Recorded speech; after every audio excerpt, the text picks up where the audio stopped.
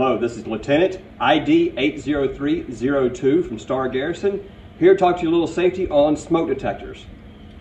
First, you need to make sure there's a smoke detector in every bedroom of the house, every level of the house, and in the hallways, outside of the sleeping areas, and in the main part of the house.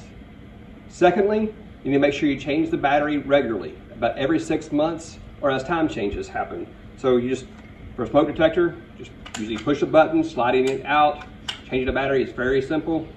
Just push and take it in, and put the new one in. Hopefully you put it correctly. And then, so this will help keep safe if there's a case of a fire. Although it doesn't do a lot of good if there's a proton torpedo coming down the exhaust port.